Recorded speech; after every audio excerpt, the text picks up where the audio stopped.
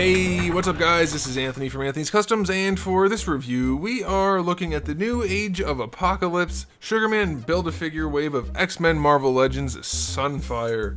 And there can't be anybody who doesn't like this design. Is anybody out there who doesn't like this character design?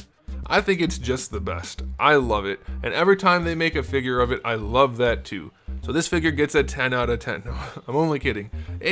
It's gonna get a good review. It's a solid figure for sure, but who doesn't like translucent plastic and like painted flames that look really nice? It's just so cool. It's a very nice figure. A couple tiny issues, but all in all, it's pretty dang good. So let's go ahead and get him off the stand and take a closer look. This figure stands just about to the top of his head, maybe 1/6 and 1/8. He's not all that tall to the top of his head, but if you count the fire, it's like 7 1/4, so he's got some height to him technically there. That's going to put him at just shy of 16 centimeters to the top of the head. And looking at him right now, you can see he looks very nice. He is translucent. A gray background doesn't really do him justice, though of course, however you have him on your shelf, he's going to have whatever background is there, so there's not much you can do about that. If you put him in front of some harsh lighting like my studio lights, he just glows. It looks so good. It looks so good. I love it. It's very nice. The whole thing's translucent, other than the pegs, the hard plastic for the joints. Everything else is translucent or painted, and it's wonderful. I love it. The neon orange or fluorescent orange shading they did, it doesn't look great until he's lit up, but on camera you can't even tell. It doesn't look like it's that fluorescent, so it looks really nice on camera. In front of the lights it looks great. Without any of it, it's a little oversaturated compared to the yellow, but it looks good. It still looks good. The paint is very clean. For all the black, it's very well done. Is it absolutely perfect? No, you're never going to get it to be perfect, but the lines are clean. It's mostly opaque. Very, very, very nicely done. The face, very clean. I do wish the eyes weren't so far apart because that doesn't look right. He looks like an alien, but it still looks really good. The white part is clean, the red part is clean, and the eyes are technically the orange from behind, so that is a very nice touch too. All in all, it's just a wonderful aesthetic. Could be a little better with the face being a little bit better.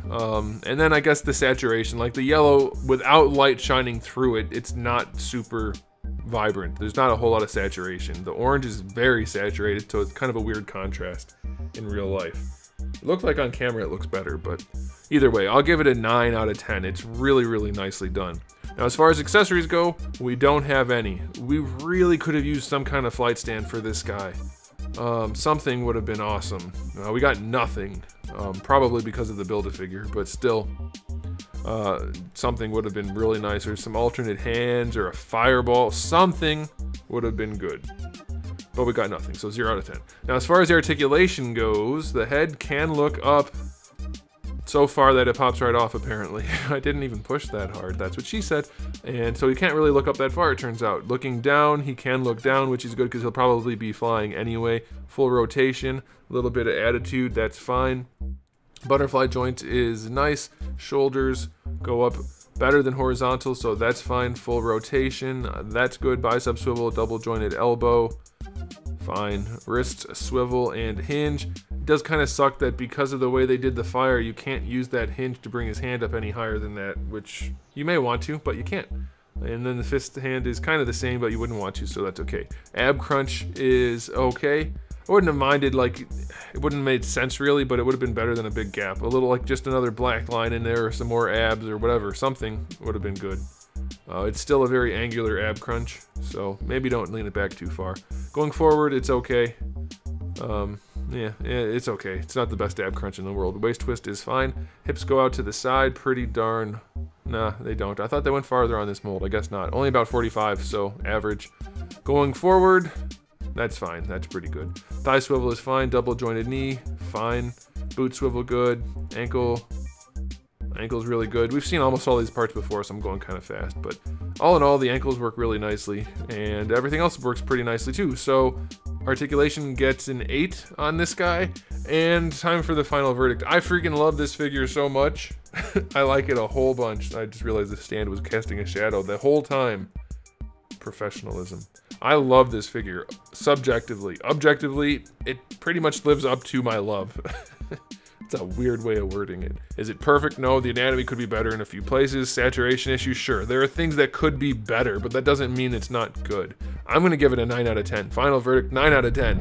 I'm gonna buy another one. This one has a couple weird issues that I didn't even bother mentioning, but it's great. I love it. I want more. I don't know why. What I'm gonna do with them, but I'm gonna get more. At least one, maybe a whole bunch, and I'll just look at them in a pile. I don't know. I like it. You will too. Thanks for watching, guys. If you enjoyed this video, please do give it a thumbs up. If you didn't, give it a thumbs down. And if you haven't subscribed, subscribe, because I have new videos almost every day. And for the days I don't, I've got thousands upon thousands. I think we're close to 4,000 videos on the channel now. So plenty of stuff to watch. So come back for all of that. And in the meantime, keep collecting.